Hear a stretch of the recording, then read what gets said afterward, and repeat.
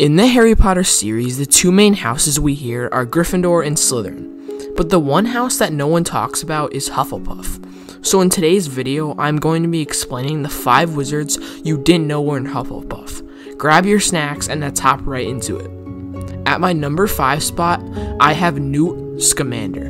In the Fantastic Beasts series, we are introduced to an animal lover, Newt Scamander. Most Harry Potter fans know that he went to Hogwarts, but most people do not know that he was actually sorted into Hufflepuff during his days. It makes a lot of sense why Newt was sorted into Hufflepuff due to having traits of dedication and loyalty.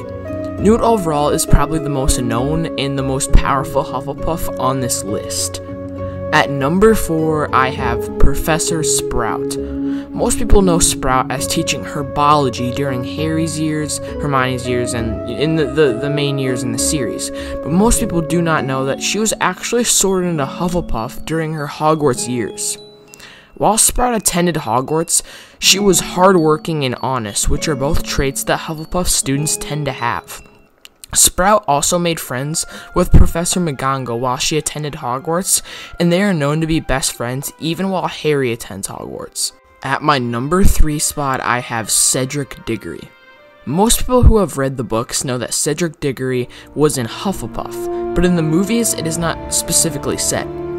It makes a lot of sense why Cedric was in Hufflepuff due to his hardworking personality and his loyalty. At my number 2 spot, I have Nymphadora Tonks.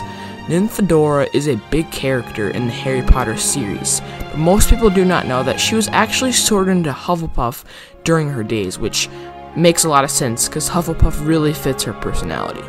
At number 1, I have Hengist of Woodcroft. Hengist was sorted into Hufflepuff during the Middle Ages and was believed to be the person to build Hogsmeade. I hope you enjoyed today's video on the 5 wizards you didn't know were Hufflepuff. If you did, consider subscribing to the Movie Theory channel.